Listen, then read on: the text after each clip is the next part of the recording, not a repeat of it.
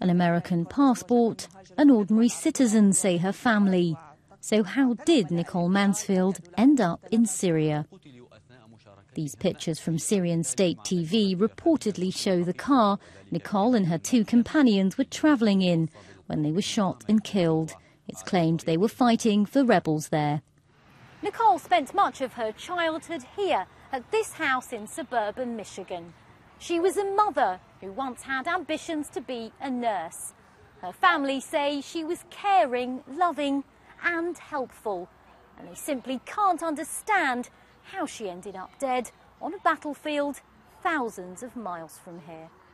Nicole wasn't a fighter. She'd stand and let some bully smack her in the face or kick her in the shins or whatever. No, she wasn't.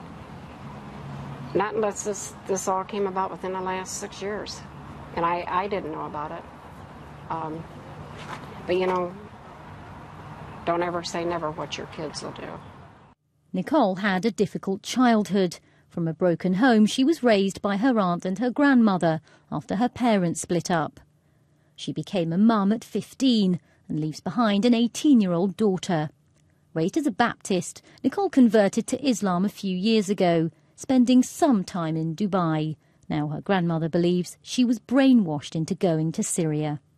I think she had some guidance into that. I really do. I don't think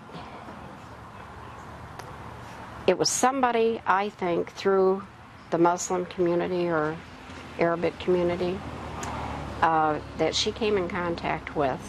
I wouldn't call her weak-minded. I would call her, after a while, maybe gullible. Nicole's family are now anxiously waiting to find out how, when, and even if her body will be flown back to America. Regina Vaidyanathan, BBC News, Michigan.